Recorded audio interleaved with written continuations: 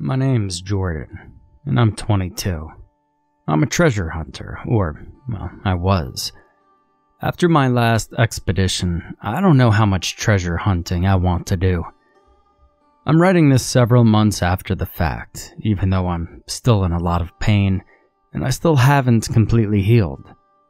I've no doubt that my body will heal. I mean, hell, that's what bodies do, right?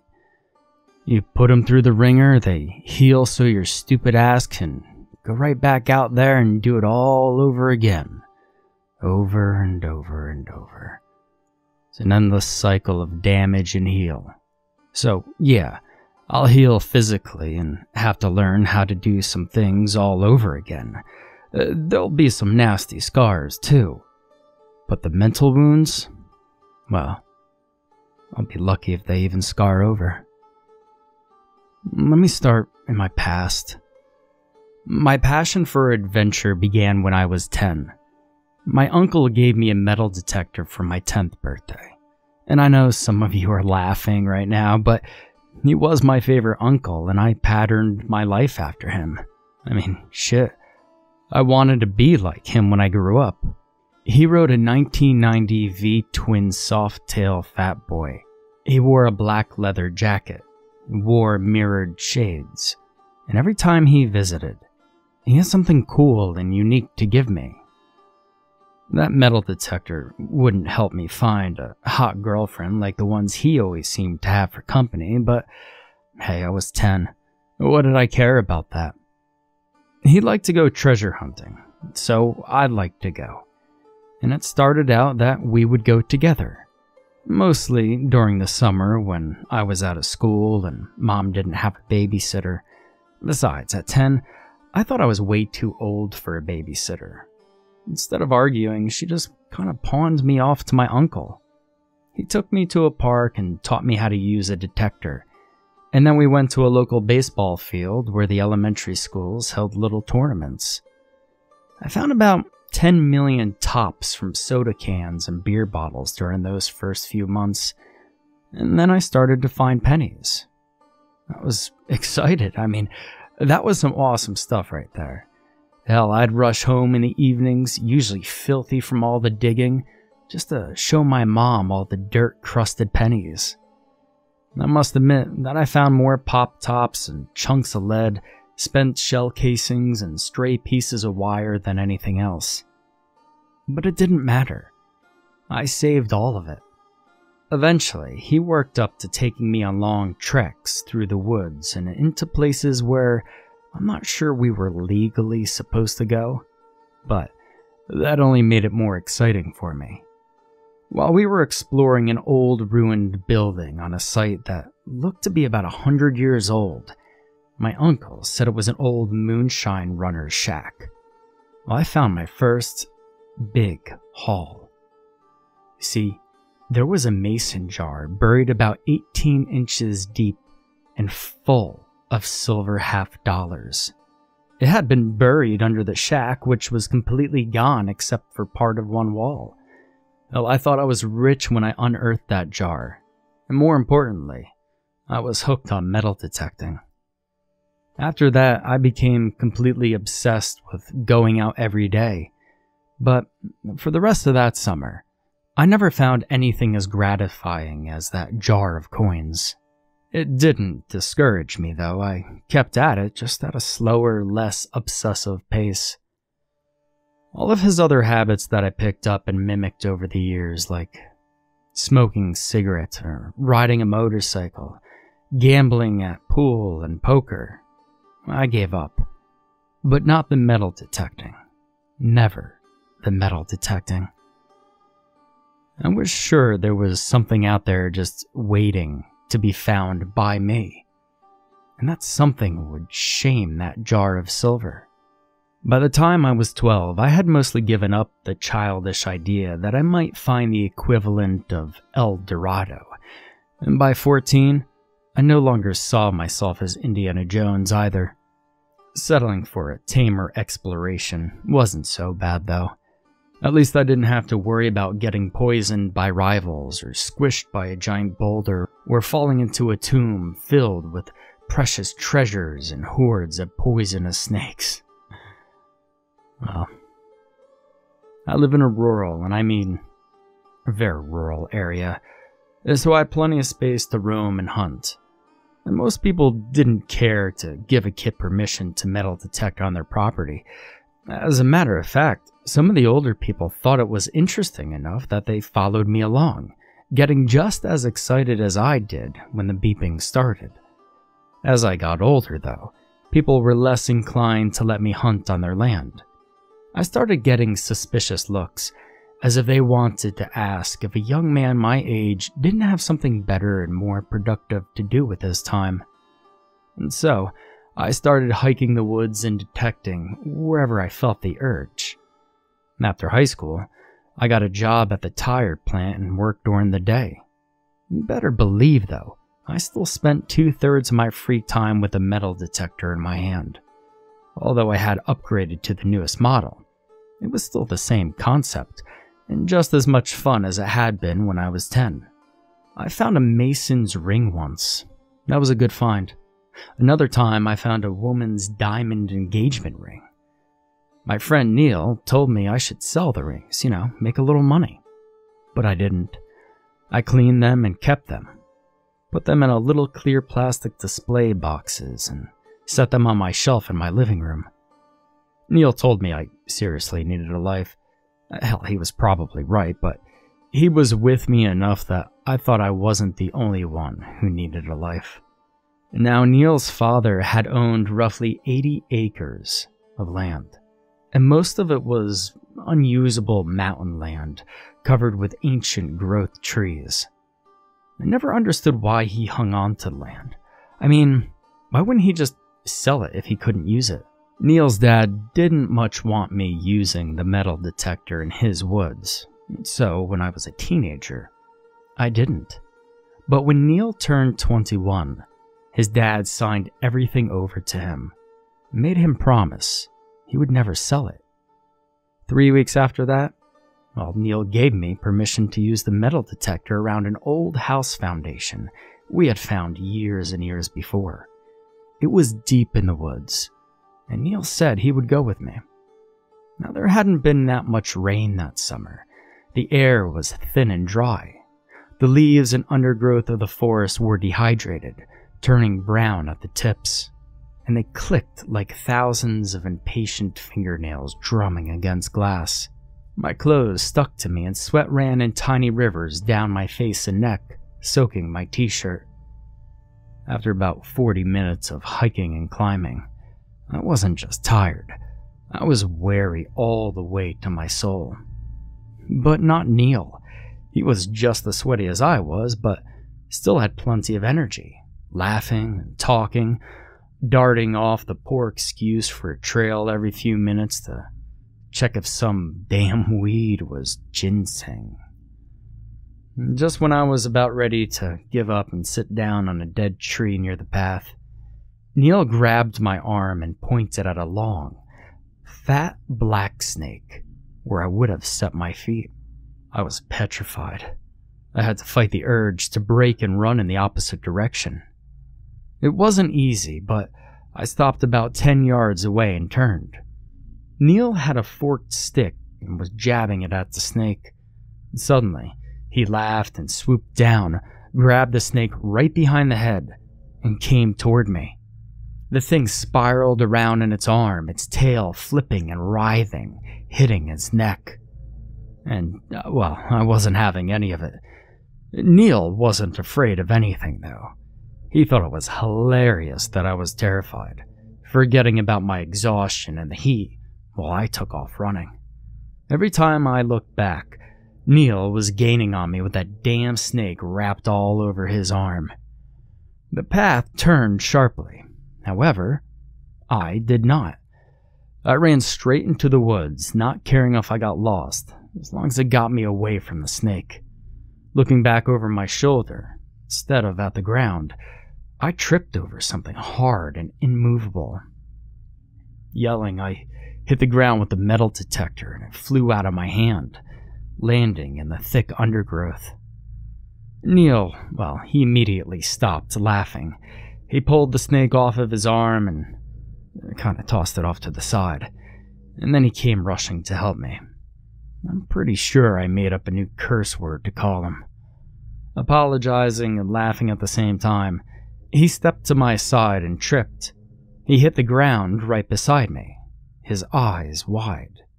We both laughed, and, well, that was that. We were good again.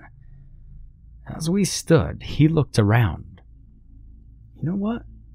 This is where the house used to sit. This is the foundation, or what's left of it. He grabbed the metal detector and told me to get to work. Within 10 minutes, I got a hit that wasn't pop top or rusted tin roof or shell casing. Digging down into the black, rich dirt about 8 inches, I hit the target. It turned out to be a small metal lockbox. Brushing off the dirt, we could see a tarnished silver cross on its top. It looked handmade and as old as hell. Rust had sealed the hinges and the seam around the lid. It took a while to break it loose, but we did quite a bit of damage to the box. But inside was the strangest thing. There lay a neatly folded piece of paper. It was a thick paper, not like our notebook or printer paper, but much thicker. Age had stained it yellowish brown, and it felt brittle in my hands. Tossing the box aside, I gently opened the paper. It was a map. If I had to guess, I would say it was 100 to 150 years old at first glance. Now that I've had time to think about it, I believe it was older by far. The cartographer had been talented, but definitely not a professional. There was a river marked, and following its course, I came to the conclusion that it was local, that the map was local, and that there was a small black X high up on one of the mountains. It wasn't a big mark, as if the person didn't want it to be very noticeable. Below the map, someone had written, 7 mountains plainly to see, 1 to the back, the front 2 and 3. 4 and 5 to the left, 6 and 7 to the right. Count them out and seal the ground. The mountains hold the secret down. All we could get from that was someone faced 1 mountain in the north, and there were 2 mountains behind, which is south. 2 to the right, east, and 2 to the left, west. The rest of it probably meant the mountain holds the man's treasure, as in it was buried under the X. Turning the map until we got our bearings by the bald face of what's called the Devil's Looking Glass. A sheer rock face that legend says that the devil used to shave his face in on Sunday mornings. We figured out the approximate location of the X. Intrigued by the possibility of a larger treasure, we headed back to his farmhouse to get his Toyota truck and to head to the X. Now, isn't that what you see in movies and read about in books? X marks the spot, and there's always some huge treasure. We drove for about 30 minutes on an old, rutted government logging road before we had to stop and get out and walk the rest of the way. We had been to the place called California Fields. Hell, everybody around here knows about that place. But the X was marking a place a ridge over from it, to the south and west a little.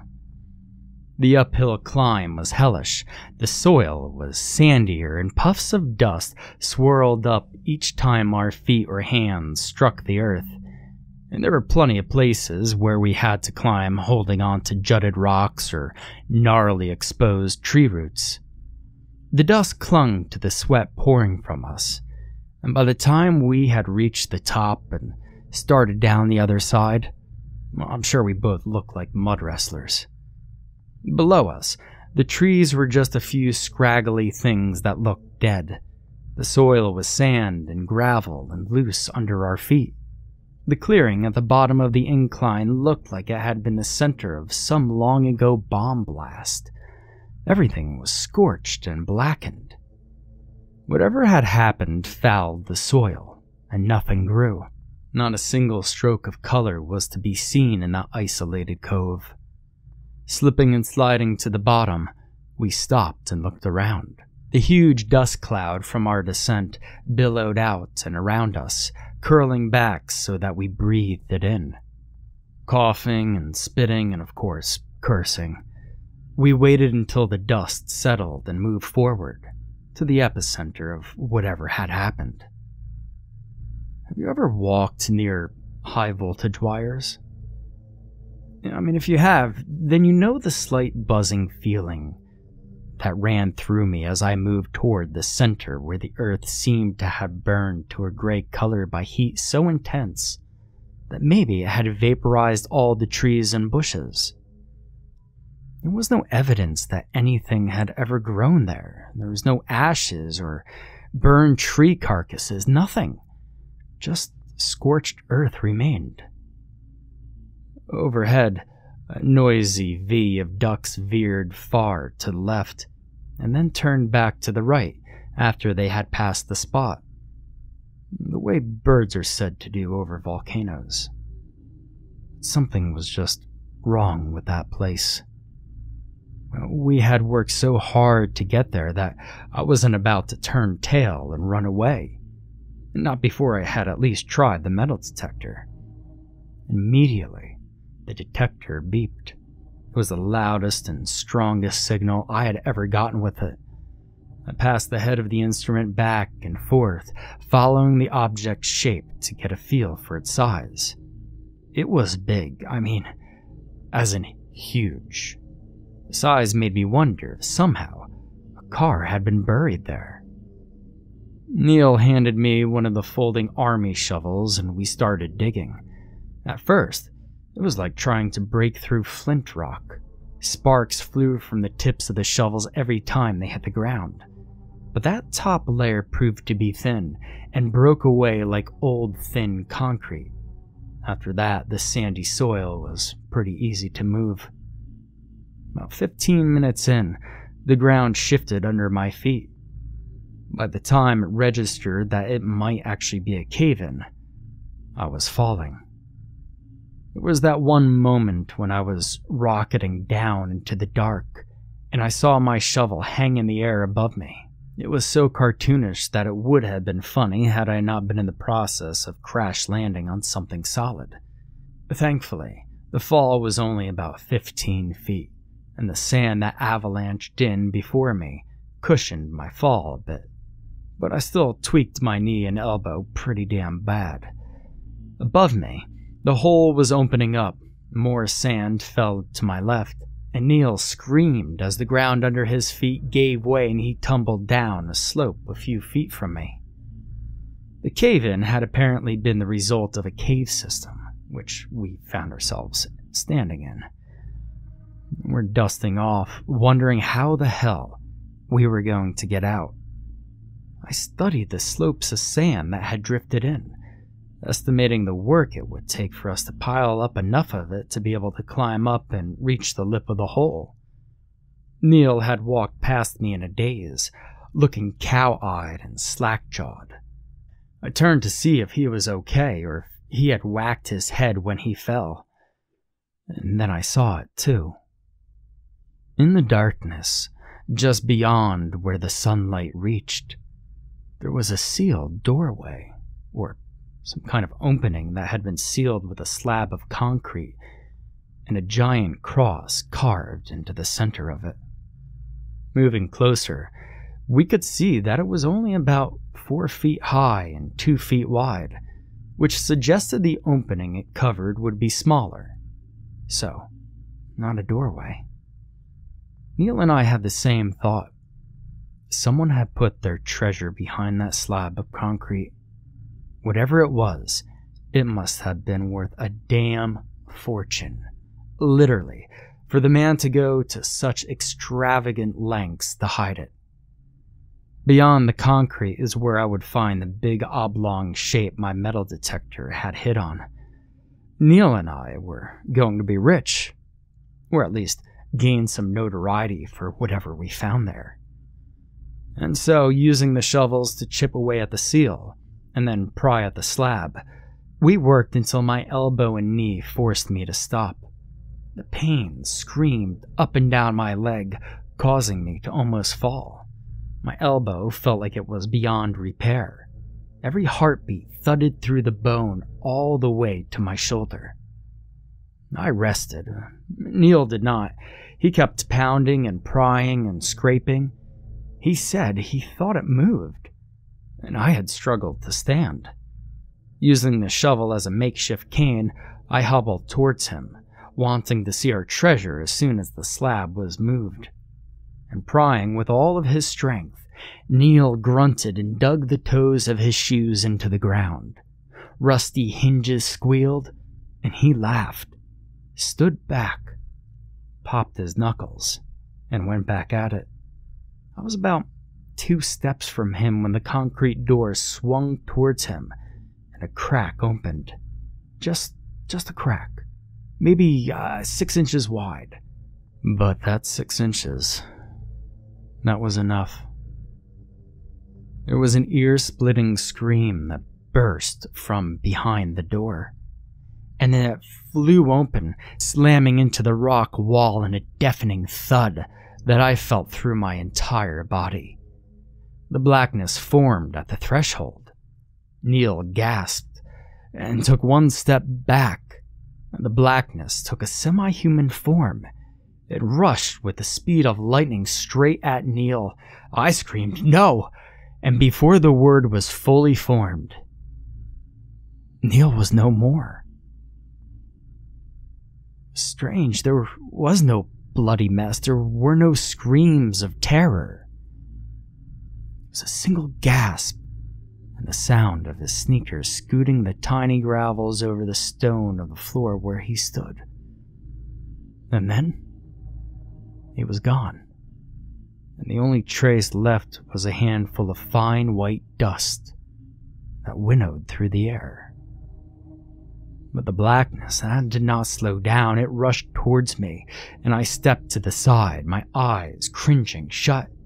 The thing bumped me hard enough to knock me 3 sideways steps, and I rebounded off the rock wall by the small door. My left shoulder lit up with a scalding, righteous pain I'd never felt before. Grabbing for my arm, my hand grabbed at my side. Confused, I looked down. There was no arm. That creature had taken it right off at the shoulder. The wound was cauterized, and only a few trickles of blood leaked out. And I screamed until I passed out. Do you have any idea the horror you feel upon seeing one of your body parts just gone missing? Well, it's about the worst mental anguish you'll ever experience. When I woke, the light was still bright outside the hole, but the sun had moved, casting my little world into shadows. I finally got my cell phone out and called 911. I had to worm my way up a constantly shifting sand dune for the signal, but obviously I made it. I made it out, and so did whatever had been locked in that vault. Now that I know what secret the mountain holds down, I wish I had never found that map. But it's out there. Whatever we let out is roaming free now. And sometimes I hear in the distance a high scream that echoes through the woods. And with my remaining arm, I lock the windows and the doors, and make sure my crosses are in all places. I don't go out much anymore. I'm afraid to leave the house most days. People around here seem to think it's depression over my arm, my missing friend. But they're wrong. It's fear that keeps me inside. After all, the damn thing got a taste of me as it blasted by me. Who's to say it won't come back for the rest of me?